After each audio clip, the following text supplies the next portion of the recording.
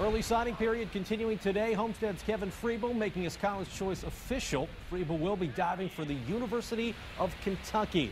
This guy is the real deal, no doubt about it. Last year as a junior, he won the state title, beating the second-place finisher by over 100 points. It was an overall gut feeling, but with the overall combination of sports, academics, and the social life, it just felt like the match for me. And I knew that the team would support me, this team behind me, and the team at Kentucky.